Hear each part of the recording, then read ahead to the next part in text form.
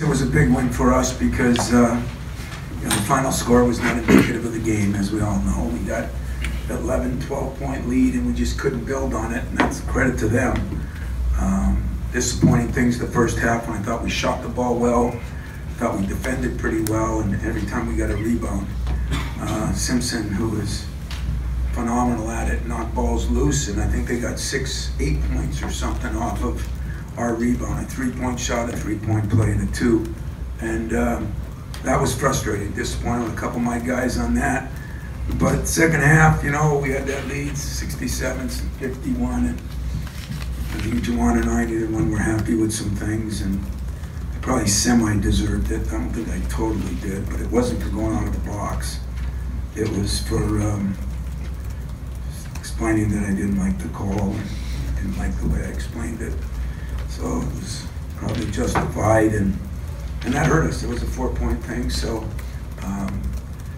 that hurt us. But Cassius was unbelievable. I mean, his focus since he's come back, it's not all there yet. My trainer was worried before the game. We still spend a lot of time with him trying to make sure that these big games, big moments when your families are all here, those are times that he struggles, and he go one of two ways, and thank God he went the one way. And Xavier Tillman is getting better and better and better and better. I think he's improving a lot like Draymond Green did his junior year. He's taking strides, and he's getting more comfortable with the ball.